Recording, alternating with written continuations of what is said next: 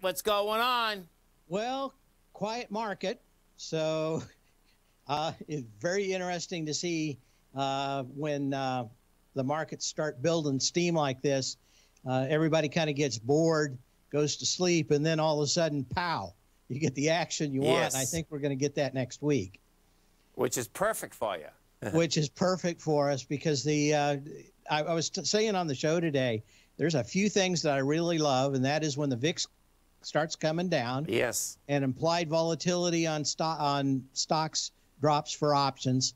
Those options can become extremely cheap, and your risk reward becomes better than actually holding the equity itself.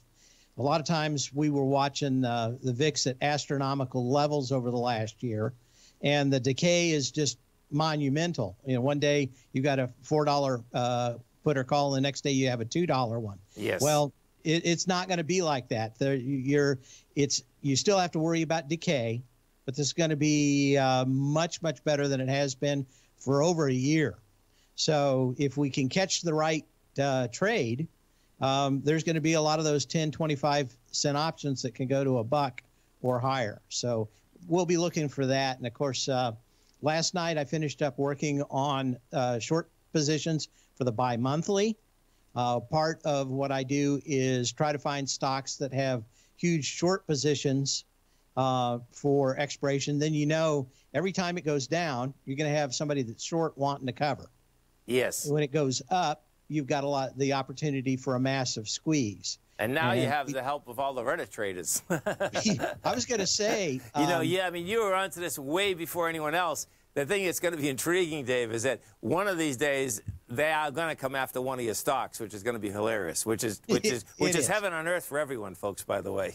Well, I've got one that's in a commodity market today that's got 12 days to cover. It's the only long position I have. Yes. The index in it's in is way down, and it's flat.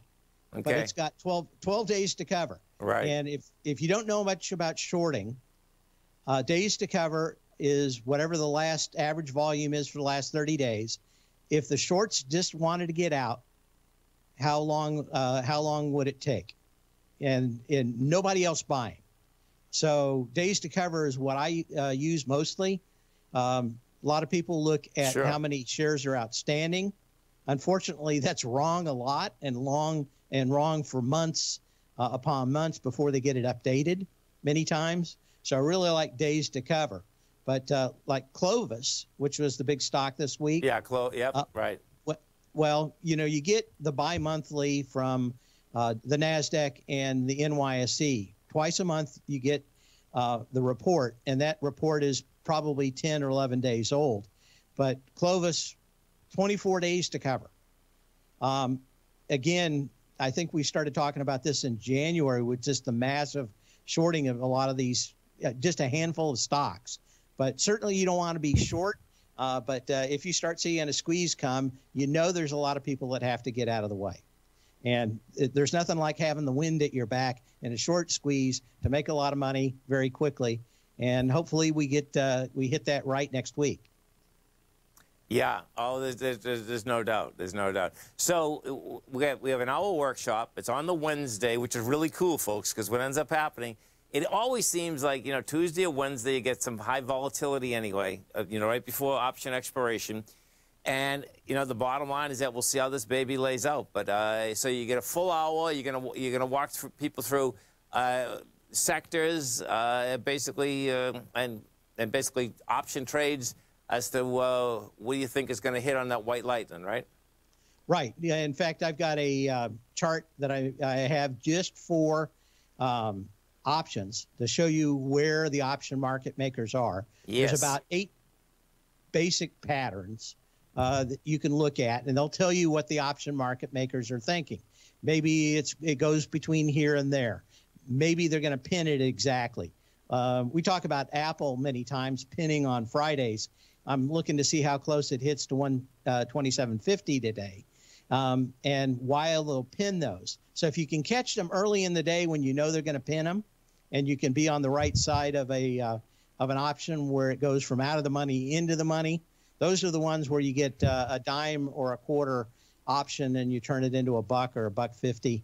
And those are really good days to have. And of course, when you do that, you don't always have to be right. You can be right 50% of the time or even less and still make money over time. And you don't have to be perfect. And what's amazing, folks, when Dave talks about pinning it, it is amazing to me that even, let's say we're talking $127 stock in Apple's case, that option market makers, you're going to be so surprised how they can get it right to the number, man, so many times. And what that means when it's pinned is that the most amount of calls as well as puts lose money, folks, okay? And it's really cool understanding what the pin is so that you can basically trade around that whole thing or trade right at it. I mean, the key is having the information, understanding it. It really is wild how this shakes out, Dave. Well, the option market makers tend to be the best traders there are on Wall Street. If they weren't, they'd be broke fairly quickly. Yes. So they tend to know it. And, of course, the other thing is they know where the bodies are buried. Well, they know where the orders are. There's no doubt. Right. Yeah, right. So they know more than us. And why they're not always right, they tend to be pretty much right most of the time. They're kind of like pari-mutuel betting. They need to be right about 85% of the time, and that pretty much holds up. There's been some surveys that 90% of options go unexercised at the end. It's more like 85, but they pretty much have the same model. So if you know where the most are going to expire worthless, generally that's where they're going to try to drive the market with worthless upgrades and downgrades, news, and occasionally even throwing money at the problem. Yeah, and then you just suck in all that premium. Take it away. Yep. Listen, folks, very easy to get into Dave's workshop. Come over to our website at TFNN. You're going to see the path right on the front page. Just hit that button. Get the newsletter. You're going to get a great newsletter. That comes out first thing Monday morning, as well as a great workshop on Wednesday. And you'll be growling and prowling in that option market. Dave, you have a great weekend, safe weekend. We look forward to the show on Monday. See you then. See you then, man. Have a great one. Have a safe one.